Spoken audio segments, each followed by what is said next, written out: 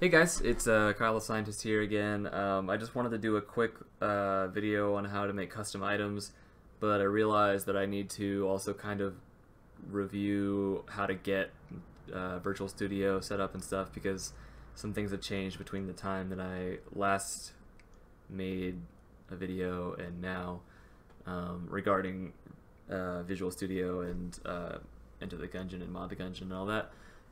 So Visual Studio 2019 came out, and the installer is different and stuff, so I thought I'd go through this, everything that you're going to need to get going with 2019. So it's going to ask you which one of these you want. You're going to go .NET Desktop Development, Individual Components, make sure you have 3.5 development tools at the very least, language packs, blah blah blah, choose your installation location, and then just install it down here. Okay, so once you have that all set up, the next thing you want to do is crack open Visual Studio 2019, create a new project. So click on Class Library .NET Framework. If you don't have it, then you can install it. I think if you scroll down to the bottom, there's install more tools and features, but you should have it if you check the right things inside the installer. So yeah, then we go to next. We're gonna call this, we'll call it Custom Items Tutorial, because that's what I'm doing. And we're going to check .NET Framework 3.5 down here at the bottom. Okay, so we'll hit create, and here's our project. I'm going to rename this to itemsmod.cs, and we need to add our dependencies, which hopefully you guys remember how to do that from the last one. But we have monomod.runtime detour, that's from video 3.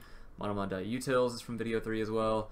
Now we have unityengine.core module and coremodule.base.mm, and also assembly.c# and assembly-c#.base.mm.dll.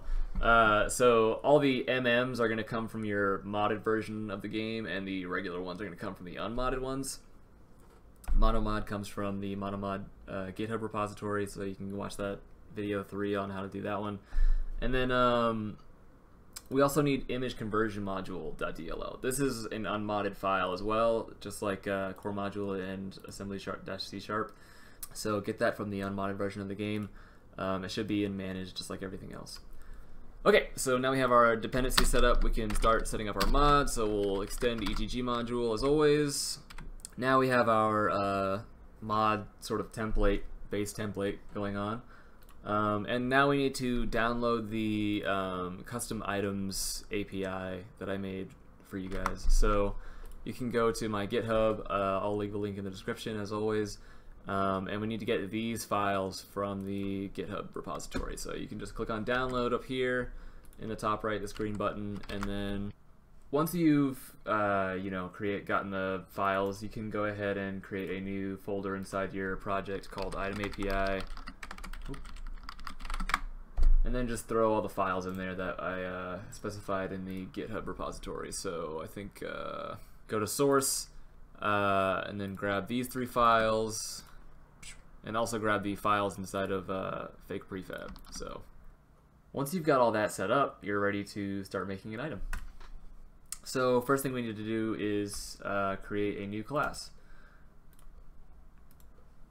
I'm gonna go to add and then class. We're gonna call it.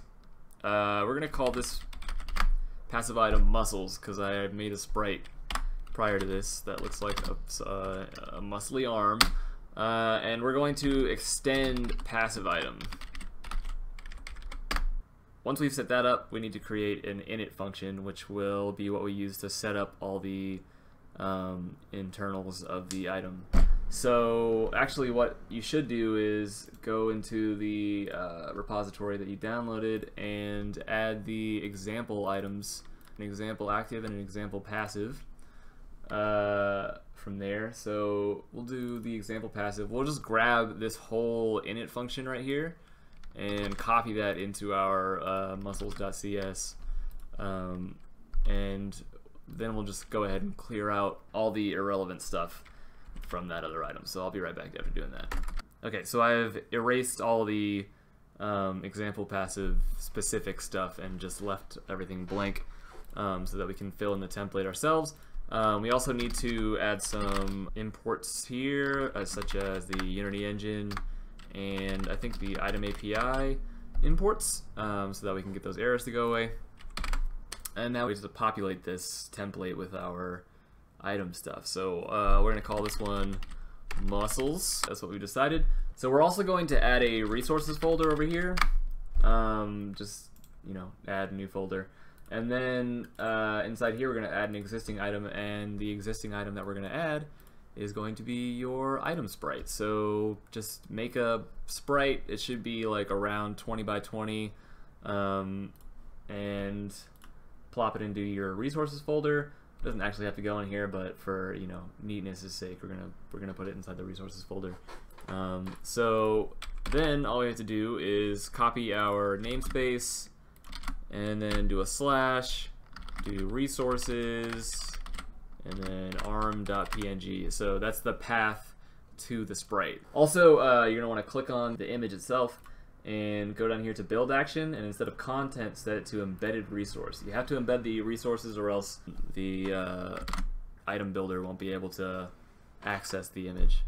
Okay, so we're actually gonna, instead of extending or adding a component that is a passive item to the thing, because our muscles item or our muscles class extends passive item already, we can just extend muscles, because we might want to do some of our own stuff with the overrideable methods and stuff that you can get from the passive item class. Okay, so then you're going to want to do item builder.add sprite to object. Just put the item name, the resource name, and then the object that you want to make the sprite for, and that'll set up the sprites. And then we're going to want to add a short description. So I've added do you even lift, bro, as my short description, and for my long description I've just come up with something absolutely idiotic. Okay, so there's our short description, there's our long description. This is what's going to be used in the Ammonomicon when you open it up, and also this is going to be used when you pick up the item, I think. Yeah. So then we're going to set up the item. This is going to add it to the I think this just adds it to the Ammonomicon, adds it to the item pool so that people can get it from chests and stuff, and does all the rest of the setup that you need for the item to act like a normal Gungeon item. So for setup item, you just pass in the item object, you pass in the short description, the long description, and then the namespace that you want your item to be in. I put KTS for mine because I'm Kyle the Scientist, but when you make items, you might want to put something else, so you could just put your initials or something in there. I'm just gonna put example, and so that'll be the namespace that your item gets put in. We just use those so that there's no conflicts between items that have the same name for an item, because two people could name their item muscles and we wouldn't know which one was which. So down here you have the option to add a passive stat modifier to your item. So this is something that just happens when you pick up the item. Basically, like this one specifically is going to double our damage. So you pass in the item, you pass in the stat, pass in the amount you want to modify it by. So this is going to double our damage, and then you can decide whether you want it to be multiplicative or additive. So if it was additive, instead of doubling our damage, it would just add 2 to our base damage. But we're doubling damage because, you know, why not? And item quality, this can be whatever you want. Just set it to item quality, pickup object.itemQuality.something. It can be A, B, C, D, common, excluded, S, special. I don't even know what half of those do. I'm pretty sure this one just means that it doesn't show up in the Ammonomicon or something. But we're just gonna set this to be an S rank because why not? And yeah, so that is all you need to have for a custom passive item. Like, you know, well, this is all you need to have for a custom passive item. So everything except for this line is necessary to have your item work. But you can go further.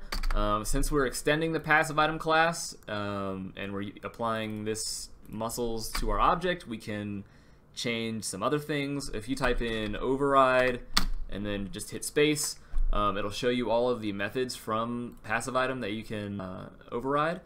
Some of the most important ones are pickup, drop, and update are some pretty like regular ones that you might want to use for your mods. We're not actually going to do anything with update right now because we don't need to, but that is just something that gets called like once every frame, I think. So you can keep like tabs on stuff with that. So in my pickup method, I just said something like it's muscle time, and in the drop method I just said it's not muscle time. That's just going to get printed to the console when we pick up and drop the item.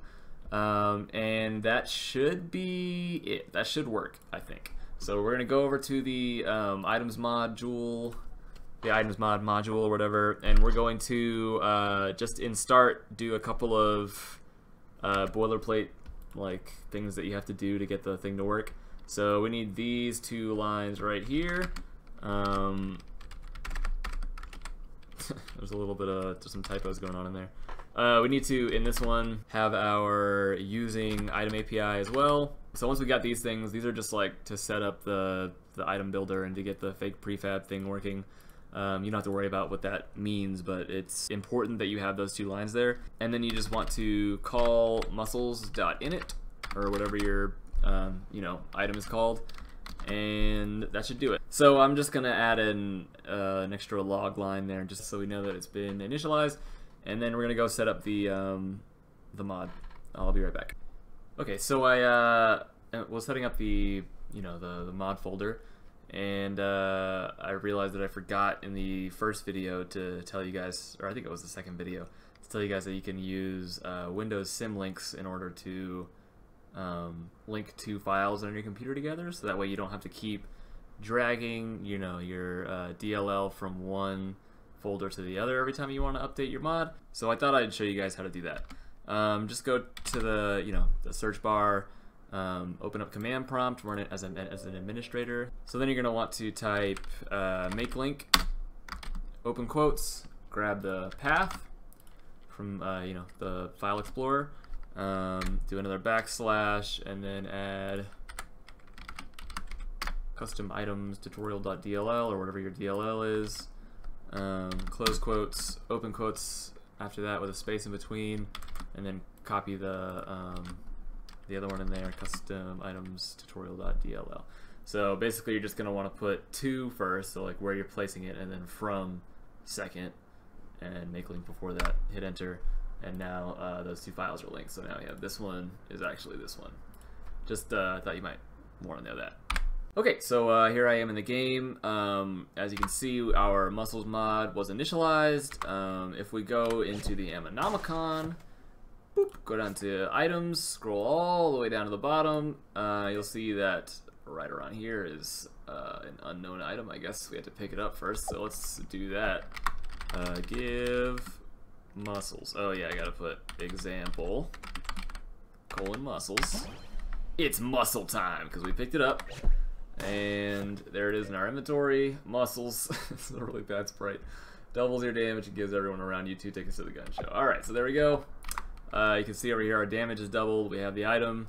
If we were to drop it, it would say the thing, but I guess I'd have to go into the Gungeon for that, so screw that. And yeah, so that's how you make a custom passive item. Custom active items are very similar. I'll do another video about that later, I guess, because this video is already way too long. So yeah. Hope you guys enjoyed that video. Like and subscribe if you want to. I'm not gonna make you, but you could. And I'll see you guys in the next one.